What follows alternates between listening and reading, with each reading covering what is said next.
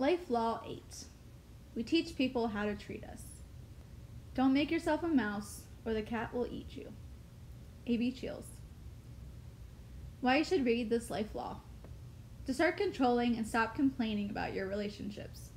Learn to renegotiate with everyone in your life to get the treatment that you want and deserve.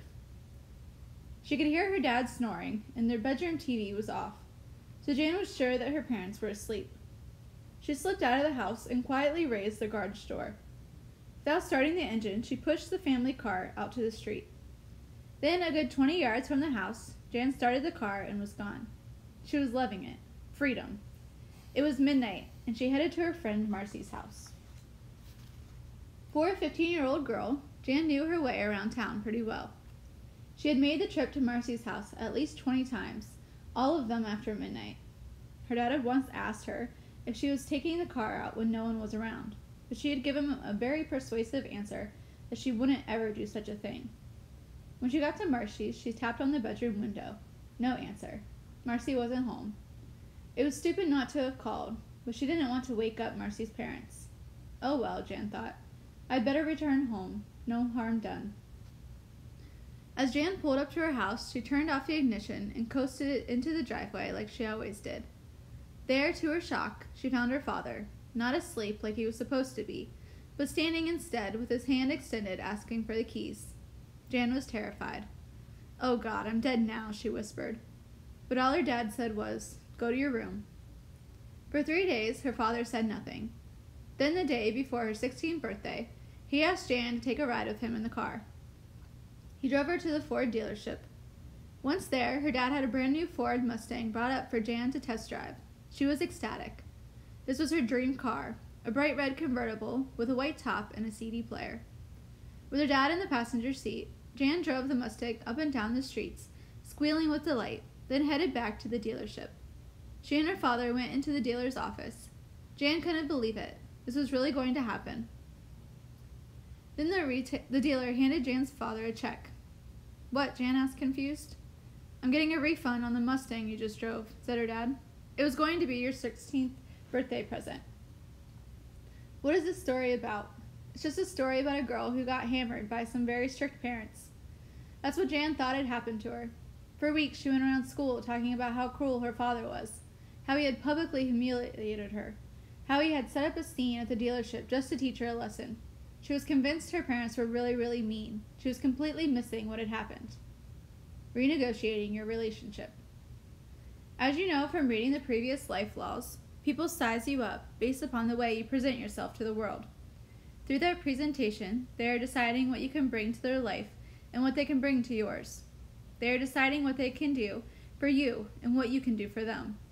They are deciding what they can accept from you and what you will accept from them. In other words, they decided how to treat you. When making this decision, they will essentially test you. And based on your response to their tests, they will either continue with their initial way of treating you, or they will change their approach. Do you see what this means? It means that you get to greatly influence their decisions. You can be the one who sets the tone. If you refuse to accept anything but the best, you'll get the best. Begin to live as you wish to live. If you reward someone's behavior by reacting in a way they desire, you are likely to see that behavior again. If you respond in a way that they find undesirable, you are less likely to see that behavior again.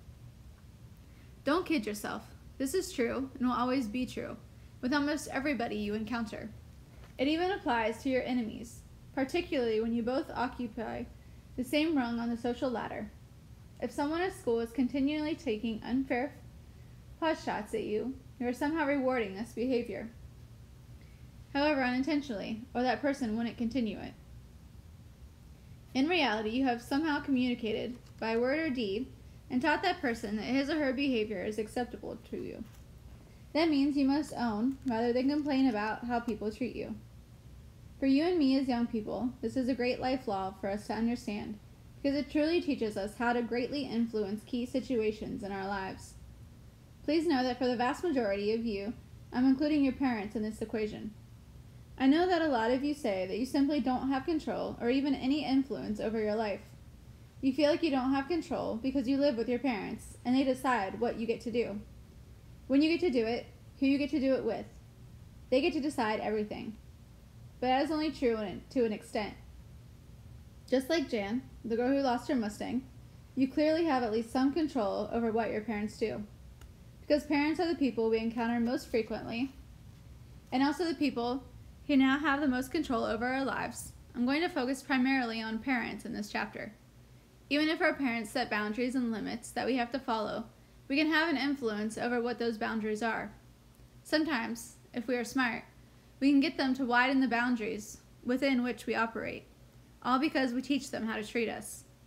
Before we go any further into Life Law 8, I want to make sure that we have the same understanding as to what a typical interaction with your parents is like. Do you feel like your parents don't listen to a word you say? Do you ever want to remind your parents that your third birthday was a long time ago, so they will quit treating you like a toddler?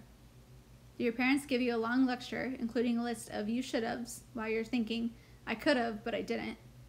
Do your parents give you a history lesson about when they were teenagers that is so boring you're thinking of marking it as a lullaby? Do you bring up a problem of yours, and your parents so often try to top it with a problem of theirs, that you are thinking of bringing up world hunger and nuclear warfare next time? Do you ever feel that your parents are convinced that you have 3 remaining brain cells, and they are fighting? Do your parents pass out more advice than Dr. Drew and Adam Cora on Loveline? If you could relate with any of these above, take a look at the typical post-interaction reactions, then see if you have these reactions after a parental encounter. You feel totally ignored. You feel put down and condescended to. You feel so sick of being told what to do that you could scream so loud that glass in Antarctica would shatter. You feel that you may actually go crazy. You feel angry and frustrated. You feel more controlled than airport traffic. You feel hurt. So there's usually a standoff. You become frustrated and resigned to the fact that your parents are tyrannical controllers rather than thinking and feeling people.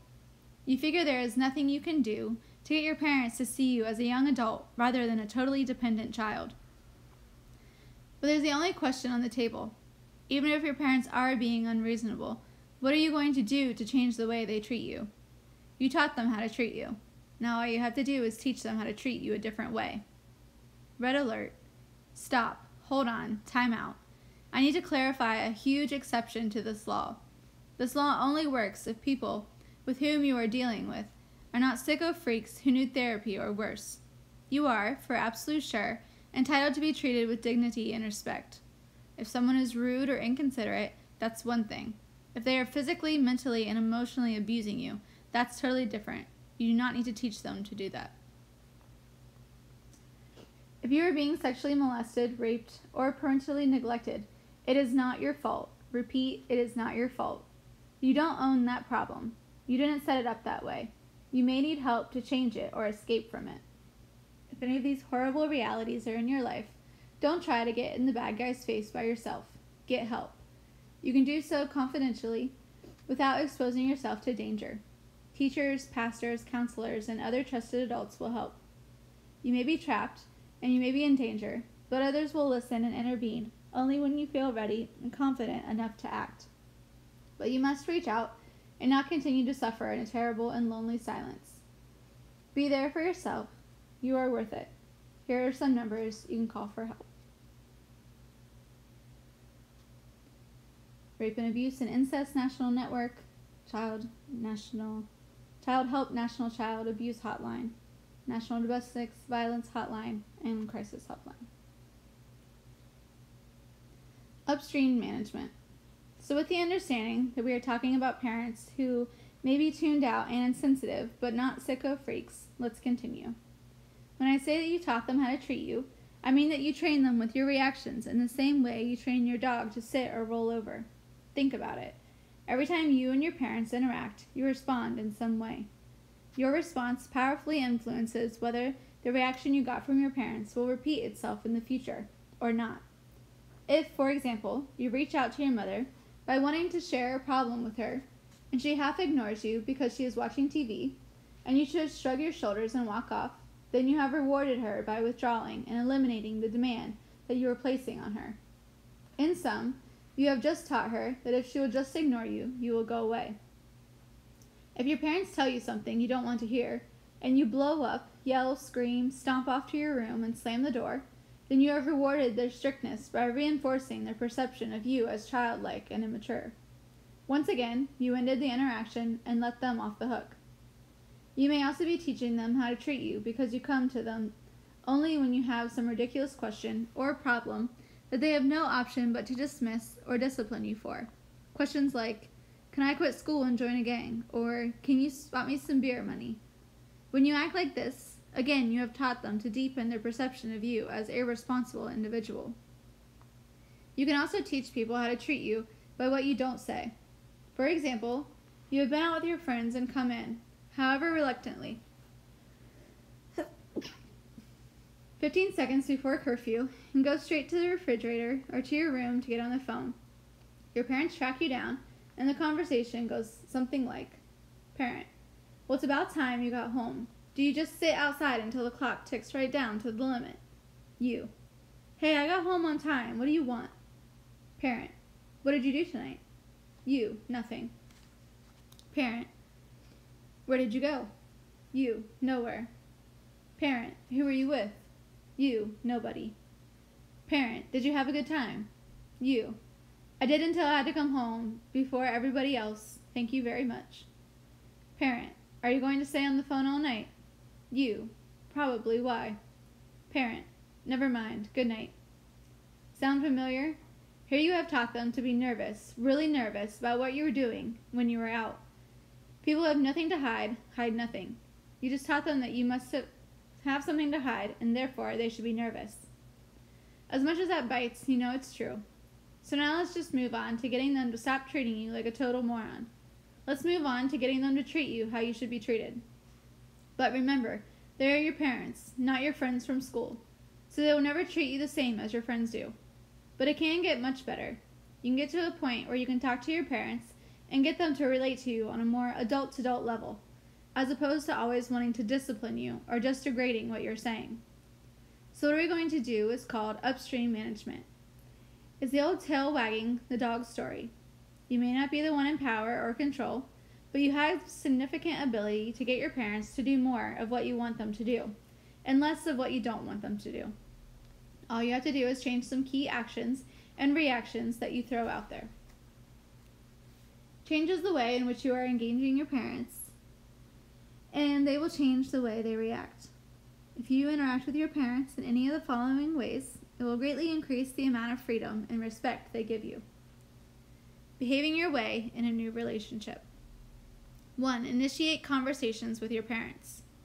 2. Remember they are your parents, so they will discipline you sometimes.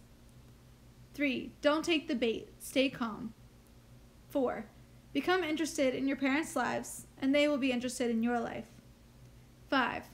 Be realistic about what you expect your parents' reactions to be.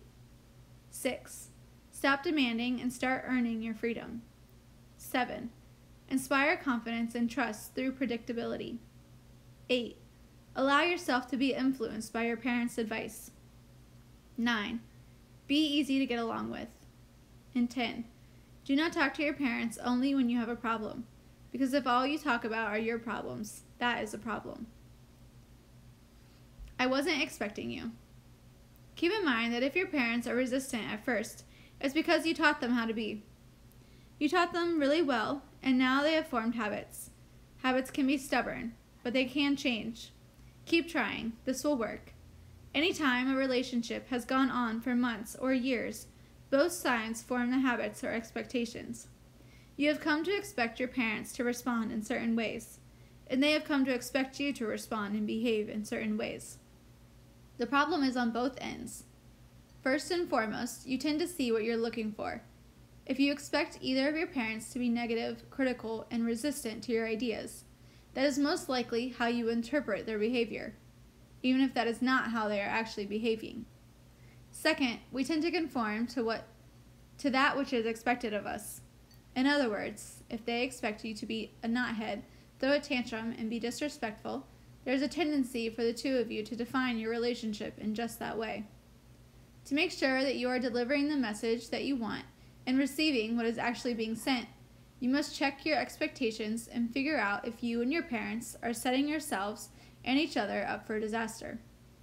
Realize that through your behavior, you can create new expectations with your parents that get you what you want. Expect me at 1. When I was in high school, some of my friends were frustrated about and couldn't understand why my parents gave me more freedoms than theirs gave them, and how I got in trouble less often than they did. The reason I was allowed more freedom is because this is one of the laws that sunk in when I was still in high school. I understood that I was teaching my parents how to treat me, that I was creating expectations that created more freedom for myself. I couldn't have labeled it like that, but I did know that I was teaching them how to treat me. I had heard my dad say a million times that results are the only things that mattered, that we can only judge our life based on results. I understood that my parents would determine the amount of freedom they gave me based on the results I gave them. So I was careful to give my parents results that demonstrated accountability, maturity, and the ability to handle freedom responsibly. In short, I was predictable. I went where I said I did what I said, and came home when I said. As a result, I got permission to do much more than I would have ever been able to sneak around and do. People learn by the results that you choose to give them. And in that respect, you are in control of every relationship you have. When my parents went out on a limb, let me do something further into the world of independence, I handled it well and did what I said I was going to, thereby setting me up for the next freedom. It was like stepping stones across a river. Every time I stood on one stone and didn't fall off, I could toss another one a little further into the stream and hop onto it. Pretty soon, I had the freedom that I really wanted. So what have you been teaching your parents? Have you been teaching them that you are reliable, predictable, and competent? Or have you been teaching them that you are going to break and run off every time you get half a chance? Seriously decide what you have been doing to set your relationship up, however it is. And remember, you are not a victim. I had a friend in high school who was a perfect example of how not to earn more freedom.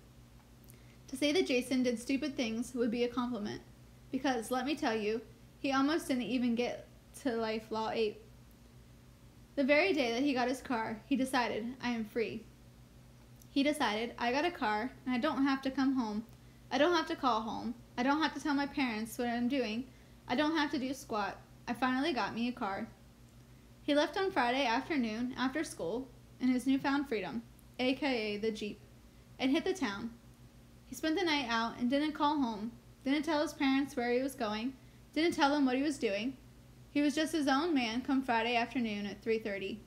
When he finally did come home late Saturday afternoon, only to get a change of clothes, I might add, guess what happened? Well, big surprise, his dad took his keys away from him. Now you're probably thinking, Jay, you just made that up to make a point. I wish I had, but I did not. I hated this because Jason was the oldest of our group of friends, and that meant that the rest of us lost his car too. By not handling his new freedom that came with having his own car, with maturity and discipline, by not coming home when he said he was going to come home, by not calling when he should have called, he taught his father, you have to give me a curfew. You have to give me strict rules and guidelines. You have to keep me on a very tight leash. He told his dad with his actions, I'm not going to do what I should do. I'm not going to do what you want me to do. So you have to make me do it. You have to give me strict rules and make me do the things that I'm supposed to. Because I'm telling you right now with my actions, I'm not going to do it otherwise. This is what his dad did. He took away his car for a month and gave him an 11:30 curfew. Why do they do this? Just like Jason, you too are responsible for the way that your parents are treating you. You are either teaching or allowing your parents to behave and react to you the way they do. Remember, I'm talking about non-sicko parents. You do this by choosing how to treat them. If your parents won't listen to you and don't talk to you and don't respect you as a mature individual, it may be, well, because you're totally selfish and don't listen to them either. You ask questions and make declarations that are guaranteed to warrant resistance and negative reactions. Can I get a tattoo? Start smoking? Do drugs? Or just quit going to school? What the hell do you expect them to say? You get furious if you don't get the answer that you were looking for, and immediately decide your parents are enemies. You demand rather than command the respect of your parents. Regardless of the actual reasons your parents treat you in a way that you don't like, you greatly influence that treatment. That is both good news and bad news. It's obviously bad news because it means that we are accountable and responsible for so much of what everybody does to us, and that's a big burden. It is good news because that means that we are in a position of influence. If you are unhappy, you can change it all by yourself. You don't need active help and cooperation from anyone else.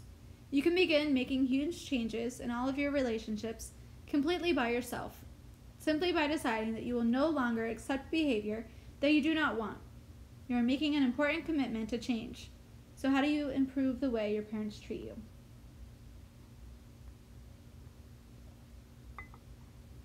What to do? Let's take a look at the behaving your way in a new relationship list we looked at earlier. Review each item and ask yourself how you can incorporate each of these points into your interaction patterns with one or both of your parents. What do you suppose it would mean to your mother and father, for example, if you simply approached them just to ask about their day? When you didn't want anything, didn't need anything, and didn't have a problem to solve. How do you suppose it would make them feel when they walked away knowing that you took an active interest in their lives? That would probably cause them to treat you like an adult you were being. Again, include each of these points in your interactions with people, along with some patience, and I think you will be amazed at the immediate changes you can create in your relationship with your parents. It's dark inside those lockers. Your power and ability to change relationships is not limited just to your relationships you have with your parents. You may be just as frustrated with that Neanderthal at school with the "Mama didn't love me" tattoo on his biceps who keeps picking on you. You are sick of him stuffing you in the locker or stealing all of your lunch money, or just making an ass of you when everybody is looking. Or maybe you are sick of walking gossip column with the ponytail telling lies about you every time you turn your back. Well, good news. Just as in the relationship with your parents, you have tremendous power and influence in the situation as well. You can change it today. You can change it because, once again, we teach people how to treat us. They don't decide on their own. Once you understand and begin to use this life law, your life will change for the better, and I mean immediately.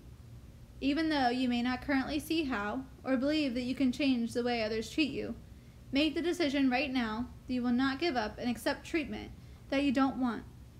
You do have control. You do teach people how to treat you. Remember, you are not a victim, so find your own ownership. I promise you, it is there, and once you find it, the power to change is yours. Your job is to find out what payoffs you are creating that maintain the behaviors you don't like in others. Remember from Life Law 3, for any repetitive behavior there are payoffs, and in relationships you control the payoffs. For that reason, you are in control of every relationship you have. You can teach an old dog new tricks. Don't think, dang, I figured this out too late. My relationships with people like my parents and certain friends are so set in stone that I'm screwed forever.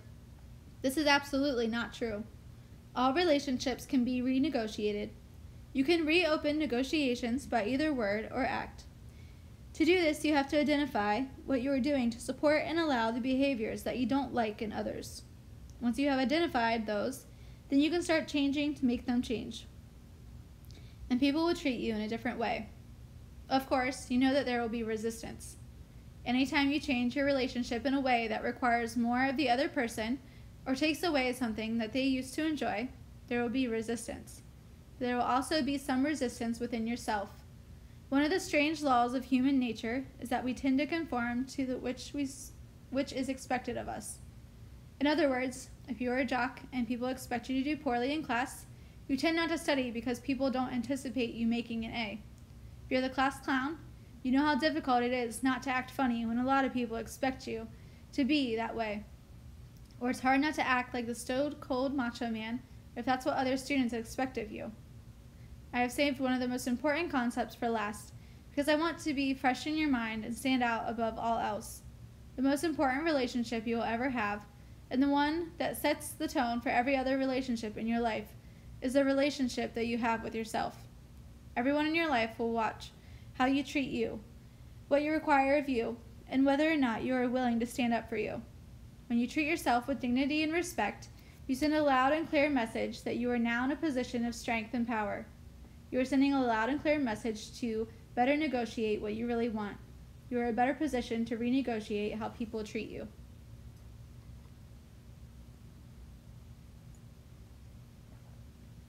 From this position, you can teach people to perceive and treat you in the way that you feel you should actually be perceived and treated.